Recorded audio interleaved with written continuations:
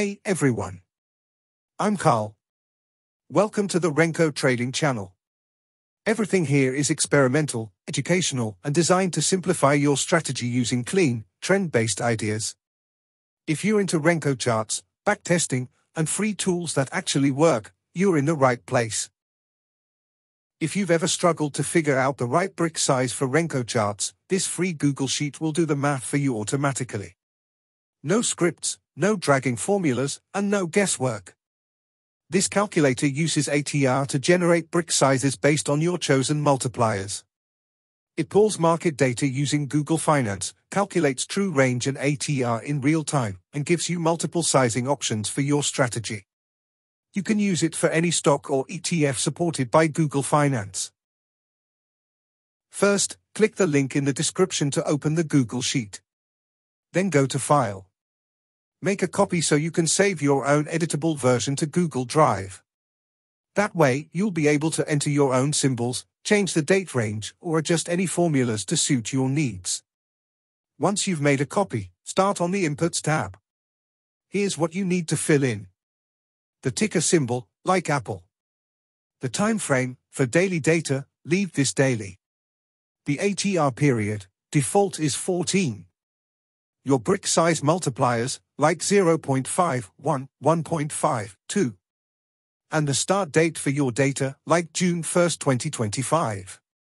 Once you've entered these, the rest updates automatically. Moving on to the Data tab, this sheet pulls high, low, and close data using the Google Finance function. No need to mess with this tab. Just know it's powering the rest of the sheet. The Calculation tab. Here's where the calculations happen. Column E calculates the true range using an autofilling formula, no dragging needed. Column F computes the ATR using Wilder's method and automatically updates as data is added. All of this happens behind the scenes, just keep the formulas in place. Finally, the Output tab. This tab gives you everything you need. The most recent date. The latest ATR value. And a list of brick sizes based on the multipliers you provided in the Inputs tab. Just pick the brick size that fits your risk tolerance or trading style and plug it into your charting platform. Again, to use this yourself, click the link in the description and hit File, make a copy to save it to your own Google Drive. From there, it's yours to edit and explore.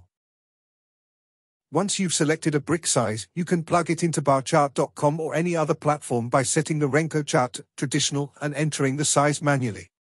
Here, we copied the brick size that's 1.5 times the ATR and entered it directly into the brick size setting.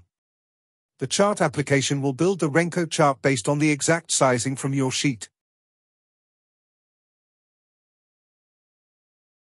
Then we tried the brick size that's double the ATR, and entered that into the same setting. Notice how the chart changes, larger bricks smooth out the noise and filter out minor price swings.